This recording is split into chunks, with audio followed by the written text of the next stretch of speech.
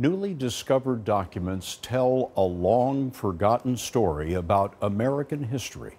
Here's Vladimir Duthiers. Wow.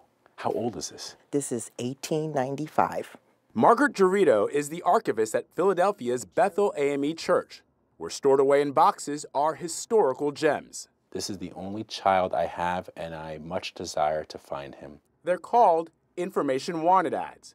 They were written by newly freed slaves looking for lost family members who were sold or ran away. I wasn't familiar with them at all. You I weren't? didn't even know they were in there. How did that make you feel when you discovered that?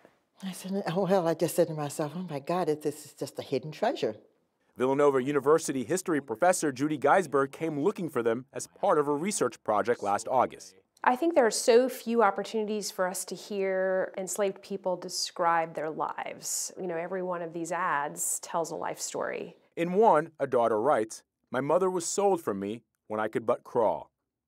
A sister says her brothers escaped by Underground Railroad. About his son, a father says, when about 14, he was sold, and his daughter, Leah, was sold at the same time. They've been trying to, in their minds, remember what their daughter looked like or their son looked like.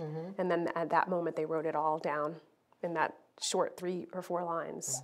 They've cataloged 1,000 so far from the archived microfilm of the Christian Recorder and 5 other newspapers. A few ads hint at success, like this one from 1880, which says, "I have found Henry and Mary. We all belong to William Hightower." Tears came to my eyes when I read some of these, you know. It's just unimaginable.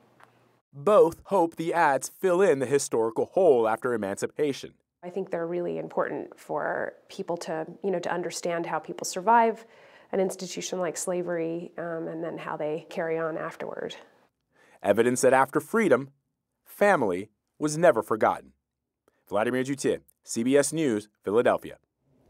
And that's the CBS Evening News for tonight.